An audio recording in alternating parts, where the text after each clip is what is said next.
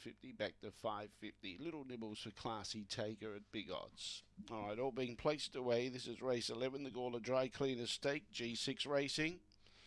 Green light on, no more bets, thank you, set to go. Cleartown Lily, the favourite, box 4, the late mail, set. Away, began only fair. Best away was Magic Hat out wide's going to clear them.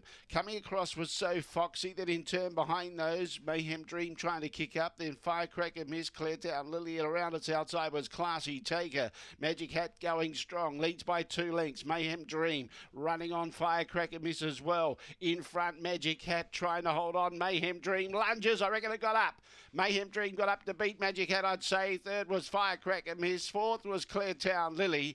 So Foxy and Classy Taker at the tail end of the field. 23-25. The 2 gets up to beat the 7. 2, 7, 1 and 4. 2, 7, 1, 4.